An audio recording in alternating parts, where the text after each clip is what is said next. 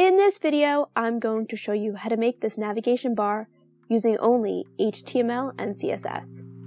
Let's get started.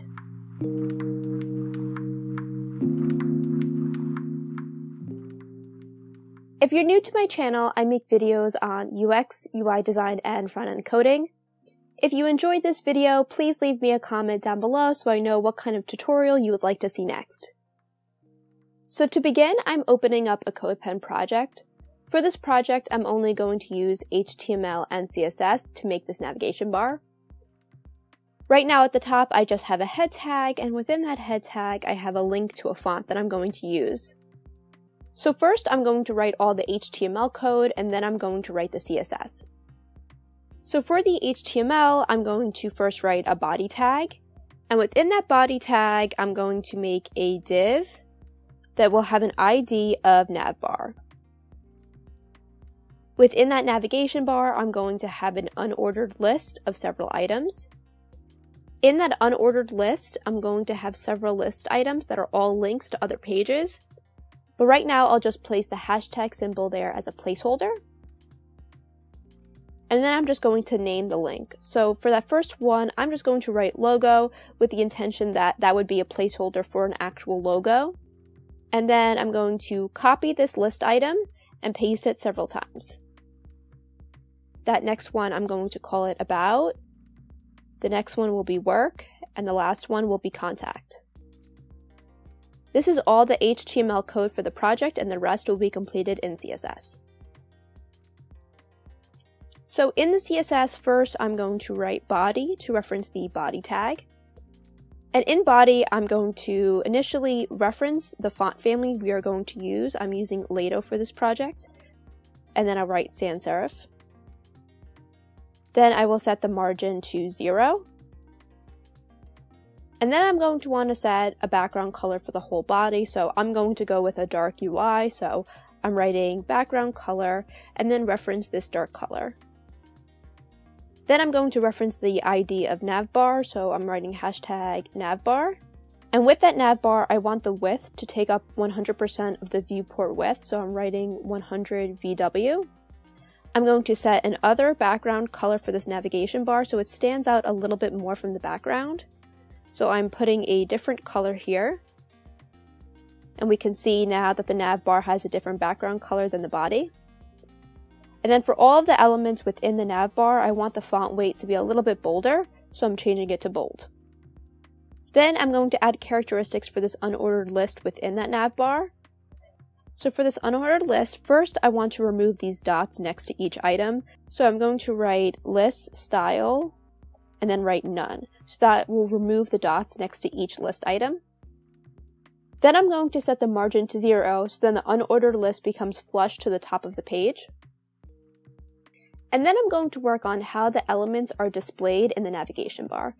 So right now, each list item is placed one after another. But we are going to want the elements to align horizontally in one single row. So there are several ways that we can do this, but I find the easiest way to do this is with Flexbox. So for that unordered list, if we just write display flex, the list items automatically go in a row, because for Flexbox, the native alignment is to have things listed horizontally. So that is why the elements now appear in that one row. But we're going to want to make some modifications so this looks a little bit better. So I know that for this project, I want the about, work, and contact to be on the right side of the page, and I only want the logo to be on the left. So the majority of the content I want to be on the right side. So I'm going to write justify content and then flex end, which will push all of the contents to the right side of the screen. And then within this div, I want the contents to be aligned within the center of it. So then I'm going to write align items and then right center. Next, I'm going to want to add some padding because right now the elements are way too close to one another. So I'm going to write padding 1 EM and then 0. So that will add 1 EM of padding at the top and the bottom and 0 to the left and right. Now I'm going to add some characteristics for the actual list items in here. So within this nav bar, I'm going to reference the list items that are links.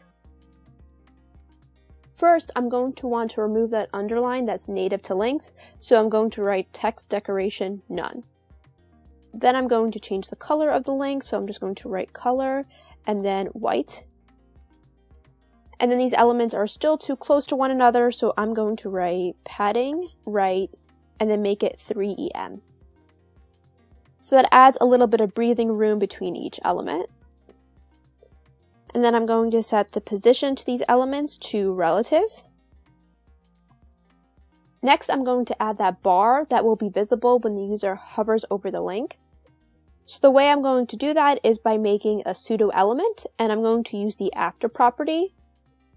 Pseudo elements allows you to manipulate how content looks on the page without ever disrupting the HTML.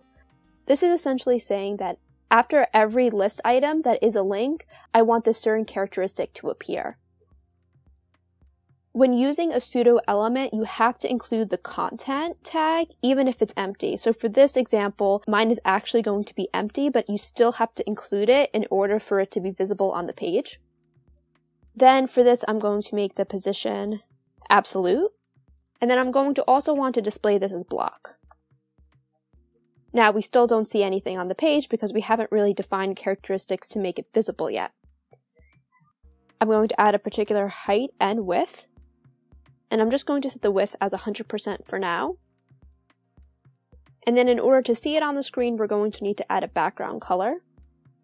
And I'm going to choose a pink color that I know I'm going to want to reuse several times throughout the design. So instead, at the top, I'm going to declare it as a variable. So I'm writing root, and then writing a variable called pink, and then I'm referencing the color that I want to use. I'm referencing that variable by writing var, and then -- pink. So once I do that, now we can actually see this on the page. So as you can see, after every list item that is a link, there is this pink bar that appears beneath it. It's a little too close to the link, so I'm just going to write bottom, and then -1em, so it gets pushed down a little bit lower. This is looking really good so far, but I actually want that logo to be pinned to the left of the page. I'm going to reference that first list item.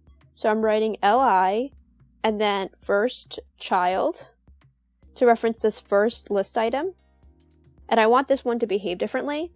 First, I'm going to set that margin right to auto, so it'll be pushed completely to the left of the page. But I am going to want there to be some margin here, just like there's some margin right here next to contact. So to push it into place, I'm going to write margin left, and then write 3em.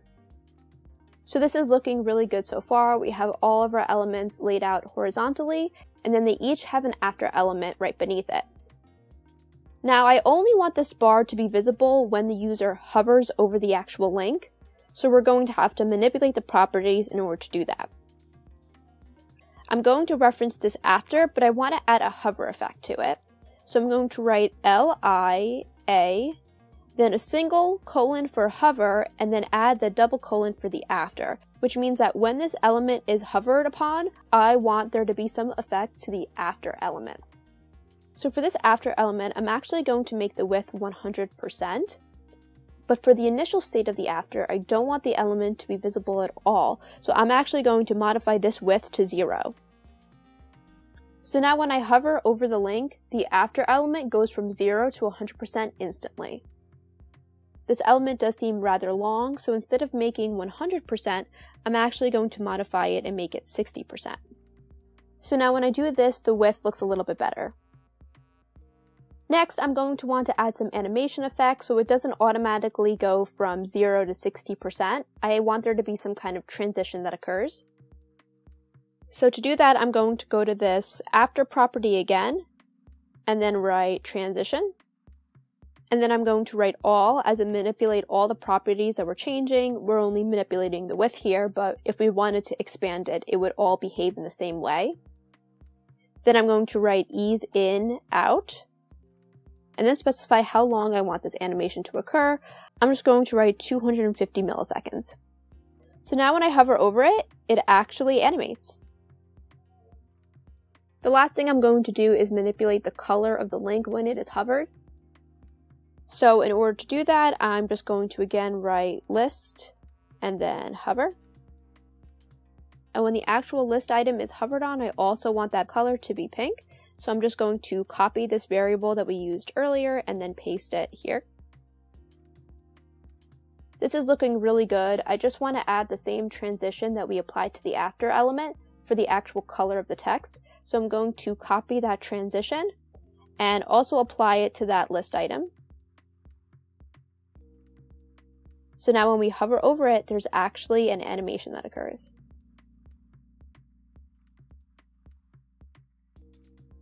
When I increase or decrease the size of the page, the elements stay in their correct place. So that's how you can make a really cool navigation bar using only HTML and CSS. Please let me know if you have any questions about the topic and subscribe to stay up to date with my latest content. Thanks for watching!